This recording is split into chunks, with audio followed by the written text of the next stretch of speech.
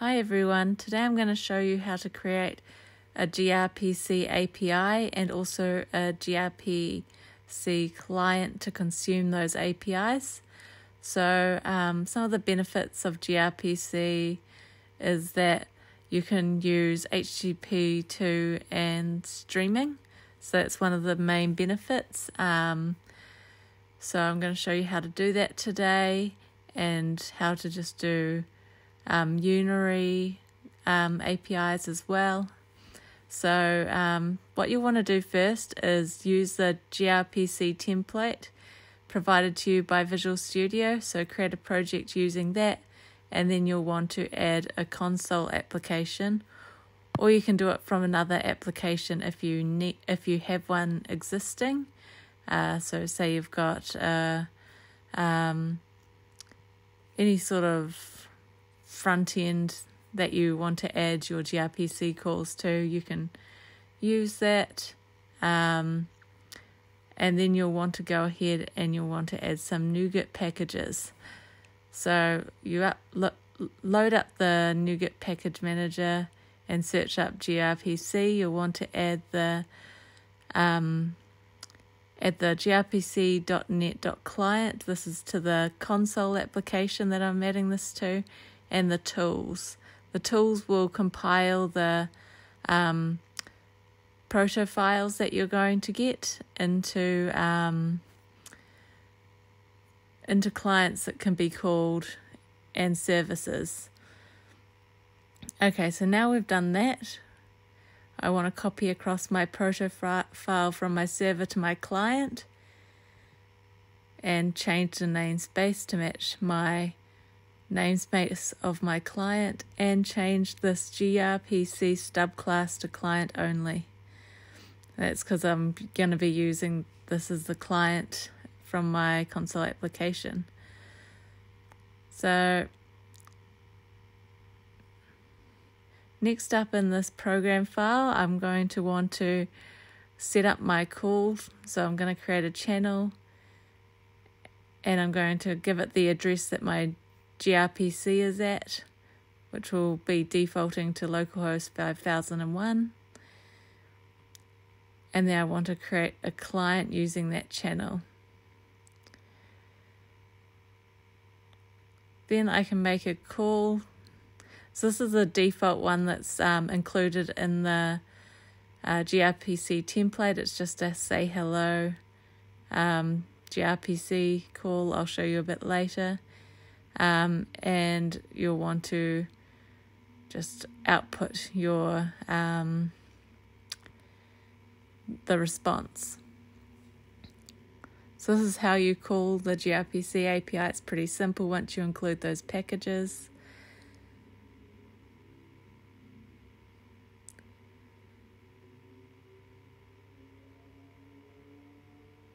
And once it's running, I can see my servers started. And I'm about to load up my client.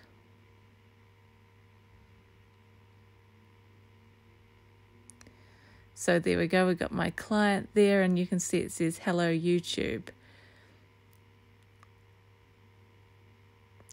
So you can see that's because I passed the name of YouTube, and the greeter service returns hello.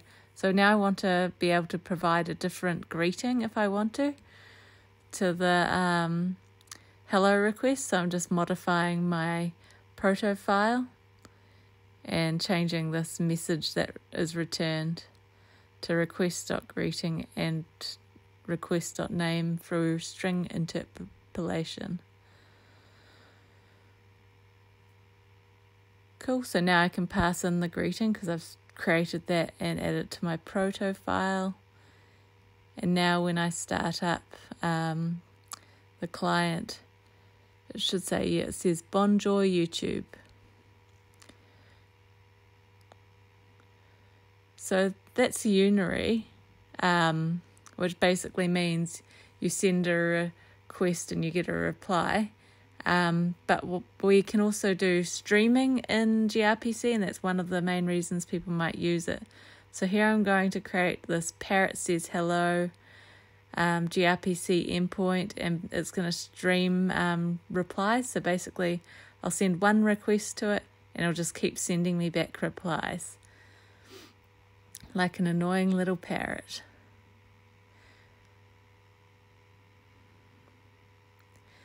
The client has the ability to cancel the gRPC calls, and so that's why you want to check this cancellation token. But if it hasn't been cancelled, you can continue to just write your replies to the response stream.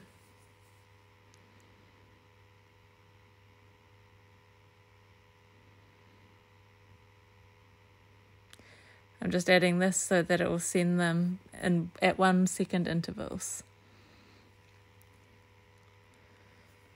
So what I'm doing now is just quickly setting up an options sort of menu for the user who's using my console application, because I don't want to be commenting out code. I want them to be able to just choose which gRPC call they want to make. So just setting that up now.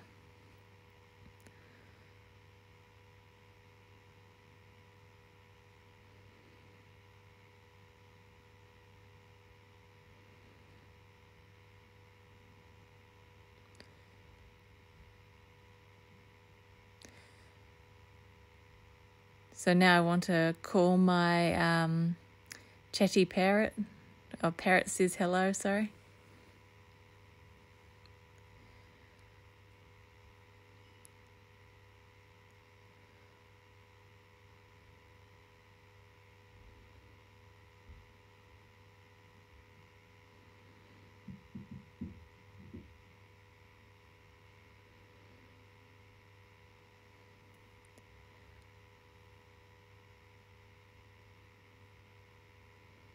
So basically this is just getting the next reply from the response stream and outputting it to console, and I need to pass a hello request with the name and greeting that I want to send to the server, and from that it will just keep sending me replies. Cool, so if I run that into 2, you can see it keeps sending me messages. It will go on forever if I let it.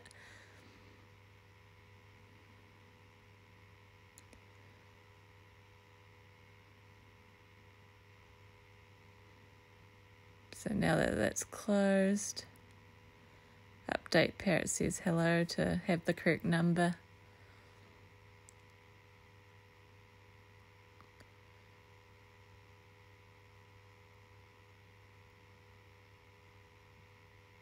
And once again, it'll go on forever if I let it. So now I want to go and actually cancel the call to the gRPC endpoint.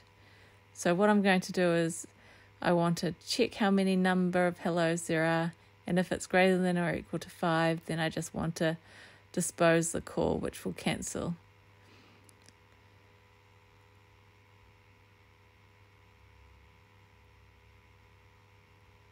So I enter number 2, and it should say hello YouTube 5 times before closing.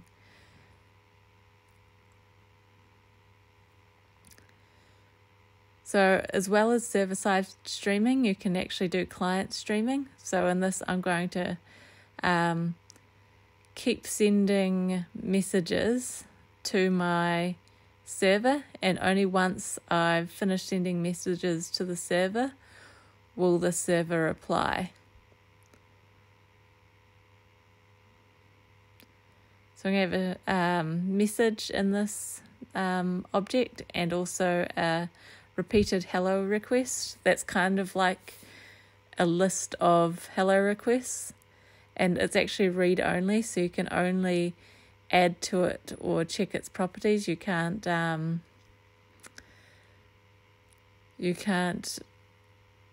like create a new object. So initially I tried to assign a new list to it. You can't do that, just add to it. So I'll show you that now.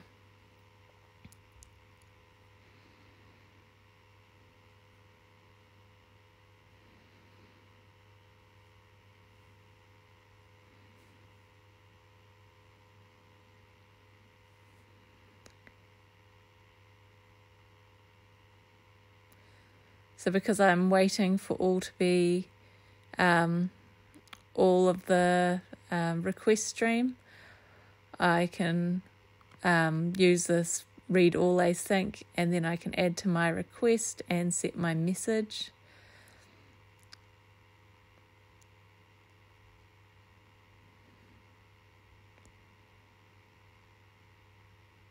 And then I just return my response. So now if I go back to the client side, I can set up how to call that.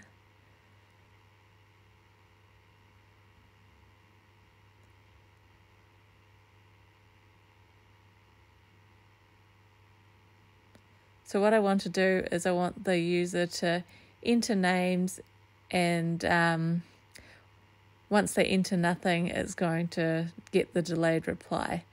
So I want to check that the input's not equal to an empty string. And if it isn't, then I want to write a new request, which will have a greeting, which I'm just going to put as higher, and the name will just be the input that the user's put in. Then you'll need to, once you're done, complete the request stream, and that will indicate to the server that it should send the reply.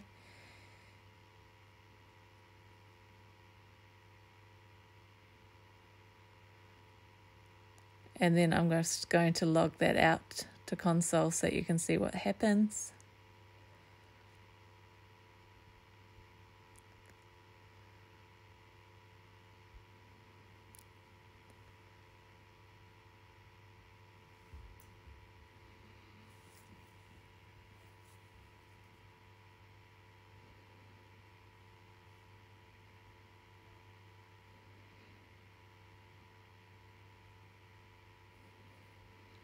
Cool, so if I run that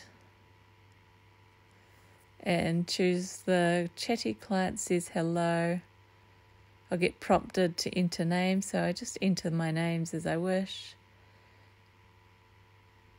And once I've done, I enter, and it tells me that I've sent the message and to expect a delayed reply.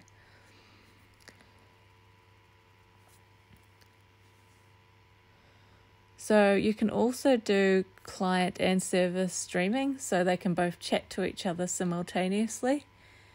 So I'm just going to show you that now. So what I'm going to do here is I'm just going to have the client side send requests similarly to how I was just doing it, but this time the server will respond straight away, instead of waiting till after all the client messages have been received.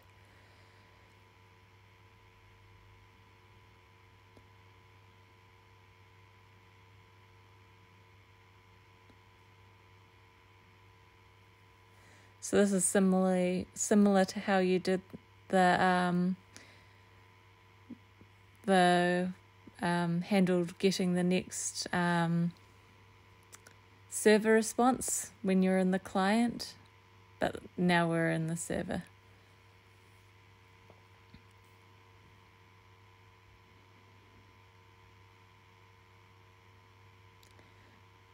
So we want to respond with the appropriate message when the client sends a message to us.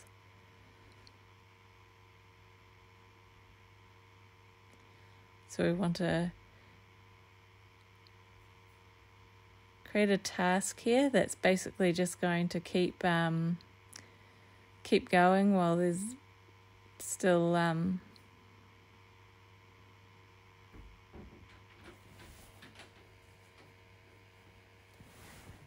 stuff in the response stream,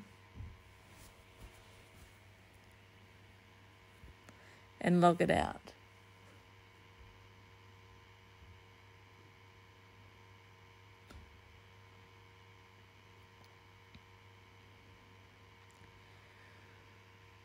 Cool, so we've output that we've received a message, and now we just want to be able to send messages to the server.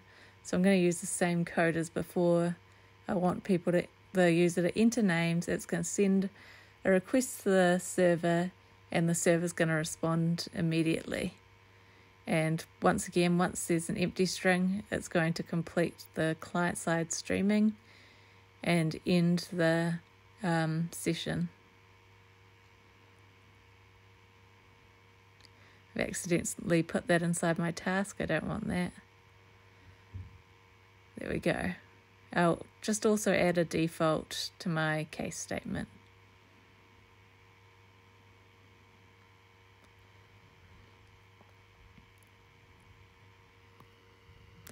So now I'll choose number 4, my final multi-directional streaming.